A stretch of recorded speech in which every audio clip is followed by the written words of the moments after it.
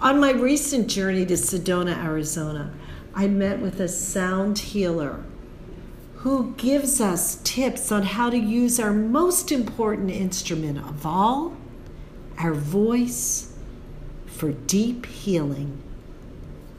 So we all have an instrument, our voice, and what we can do is a simple toning exercise, which each tone relates to each of the chakras, and it's called sargam, comes from the Indian modality.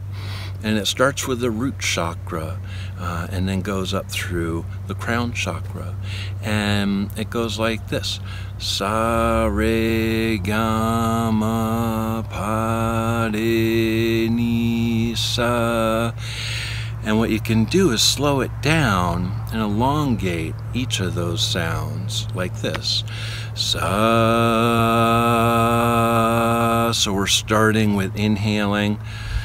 Belly gets really big, inhaling to fill up both lungs, and then starting sa.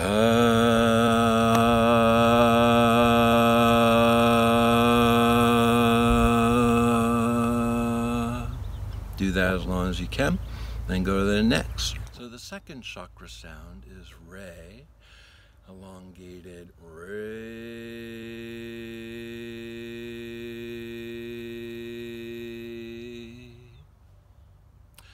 Third chakra, solar plexus, gum, kind of like G-O-M, gum.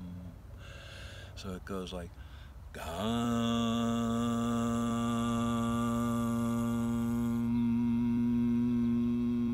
And at the end, you have your mouth closed and resonating your nose cavity.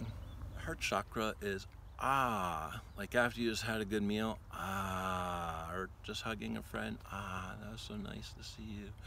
So it goes like this. Big deep inhale, then ah.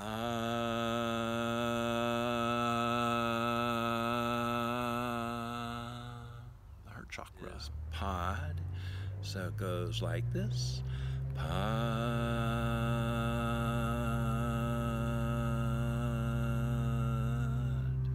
Third eye chakra is knee, like our knee cap, and it goes like this. Knee.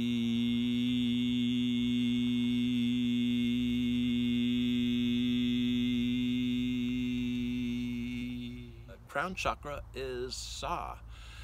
Sa.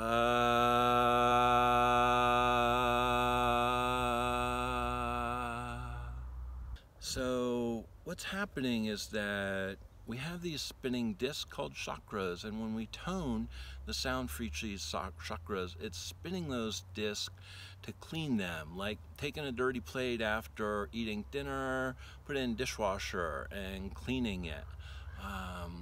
Or maybe you've seen those plate spinners at the fair. They have these sticks, and they'll have like 10 sticks with a bunch of plates, and they're spinning all of them. They got them all spinning. Well, sometimes through our traumas, those discs or chakras will get gummed up, like we need to change our oil in a car, and they just might stop spinning or just not working so well. So basically these tones help to clean, balance, and respin our chakras so that we're more in line and balance within ourselves. Today. Love yourself. Love, the highest vibrational frequency of all. So loving ourselves, and when we love ourselves, sometimes stuff comes up like, oh, I'm not worthy because ... And that's where the work lies.